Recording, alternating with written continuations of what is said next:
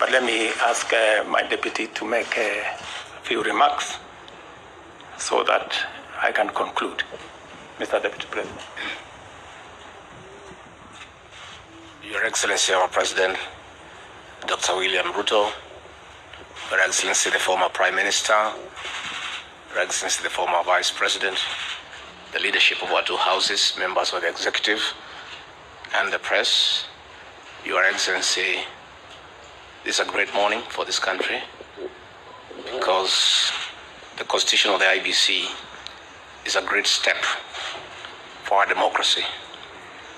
I want to thank you for the leadership that you have accorded this country in difficult times, and you are acceding to have the report that was bipartisan is a great step in the right direction in this country. In the situation we are in, we want to call upon the people of Kenya that violence begets violence.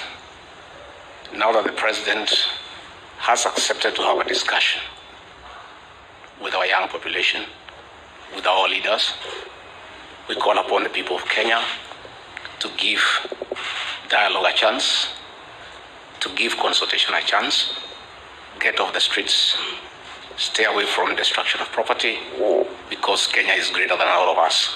And I think, Your Excellency, you have the capacity to lead us in that direction where there is consultation and all Kenyans are able to agree on the way forward.